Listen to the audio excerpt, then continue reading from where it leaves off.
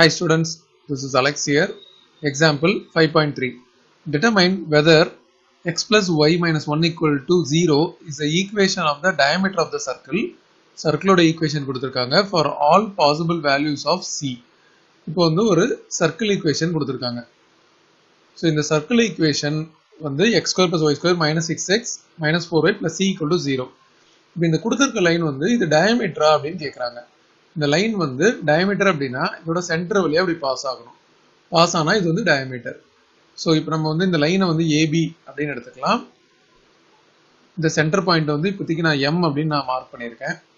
இந்த லைனோட ஈக்குவேஷன் வந்து x plus y minus 1 equal to 0.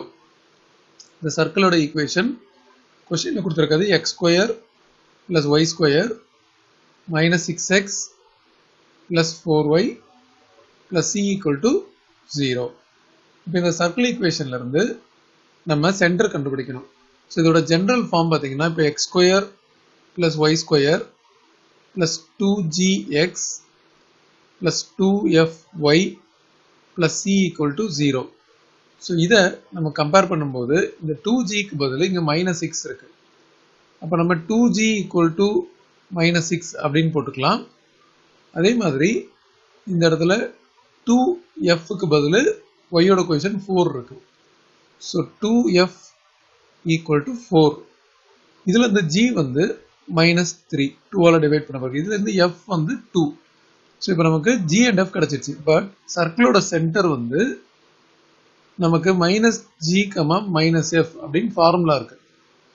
So -g, -f அப்படினா நமக்கு இங்க வந்த இந்த g ஓட வேல்யூவும் f ஓட வேல்யூ சைன் சேஞ்ச் பண்ணி எழுதணும். சோ இங்க -3 இருக்கு, அப்ப 3 ஆயிடும். இங்க 2 இருக்குது -2 அப்படினு ஆயிடும். இதுதான் சென்டர். இப்போ இந்த சென்டர் வந்து இந்த இடத்துல லை ஆகுது அப்படினா இந்த டயாமீட்டரை வந்து இந்த லைன் வந்து டயாமீட்டரா இருந்தா இது வந்து சாட்டிஸ்ஃபை பண்ணும். சோ இப்போ substituting 3, -2 in line AB. So line AB அப்படின்றது x plus y minus 1 equal to 0. இதை substitute பண்ணா 3 minus 2 minus 1 equal to 0. So இங்க 0 equal to 0 satisfy ஆயிடுச்சு. Therefore, center of the circle